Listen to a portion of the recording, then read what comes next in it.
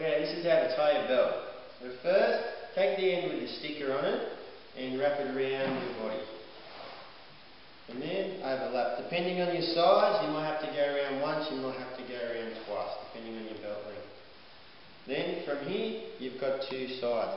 Cross the left over right and tuck the left side underneath everything and pull it through so you finish in this position.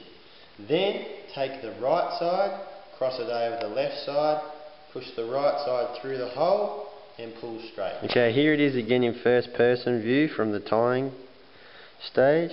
So I take the left side underneath everything and pull it through.